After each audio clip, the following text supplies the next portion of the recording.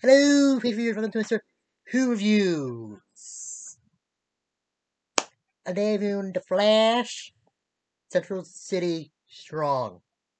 And in this, the residents of Central City are just cleaning up after a mere monarch's rampage from the last episode, and people just volunteering of rebuilding buildings and that. But then there's this time quake. Abracadabra shows up, and in a chaotic mode, and just drops some future hints to the Flash and that. And also, Iris is doing this story on this therapy group filled with people that are trapped in the Mirrorverse. She isn't really ready to deal with her own trauma from the Mirrorverse thing. And after Abracadabra gets captured by Argus, he actually does actually won't go there to just get some there. And turns out he's building an anti-matter bomb that can destroy an entire city.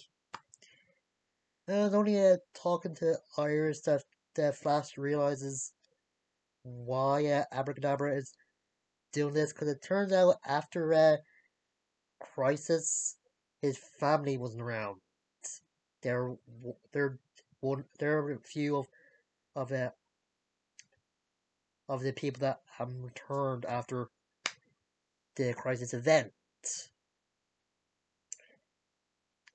And that's when Kadabra is about to activate the bomb. Barry actually talks him down, and they have a bit of a good moment. Yeah, Abra even says what his real name is and gives his name of his family members. But then this hulking behemoth slows up, and Kadabra's plan of annihilate with the antimatter bomb, but the thing actually destroys it, and actually kills Kadabra. Yeah, I guess the person supposed to be a hint, or just foreshadowing the speed of the strength force. Hmm. Also in the episode, Barry's been trying to make up for being tricked by mere Iris to the real Iris by just going on a whirlwind world tour. Uh, in the same talk, yeah, about Iris of the Kadabra, he just tells him or tries to get him over his guilt. Jessie goes and deals with her trauma by speaking to the therapy group, and actually promotes Camilla, I think, to full-time employee for the Central City Citizen. So that's good. And oh yeah, also in the episode, Caitlin and Killer Frost have been experiencing headaches. According to the end credits scene, they get split apart now. Yeah, this is gonna be good. I mean, it's a good episode of dealing of dealing with the stuff after the mirror crisis or mirror world crisis, if you want to call it, but whatever. I'm just seeing how it impacts some of the characters in the episode or who are trapped in the mirrorverse. Like do like Cisco and uh, uh, Chuck's chemistry, and it's about uber nerds who like pop culture references. They even have a Star Wars marathon day with Chuck uh, recommend they watch them in a different order than usual. And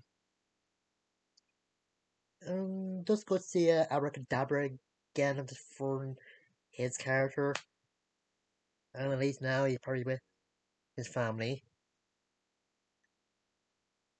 And just good to see that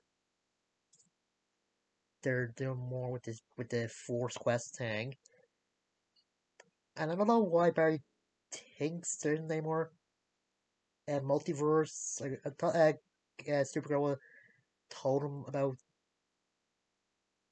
the people from different universes sewn up in National City, but ugh, or whatever going on with her. So yeah, and the last scene Supergirl song is gonna be shown on the 30th of March, so should be good.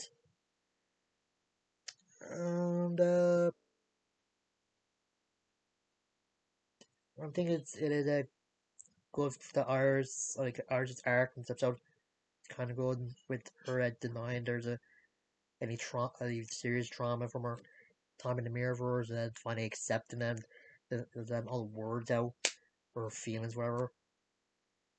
It's a decent episode, and actually going to be very good since Fear is coming to Central City.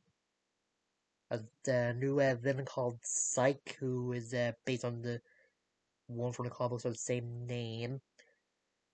And I wonder if he's got the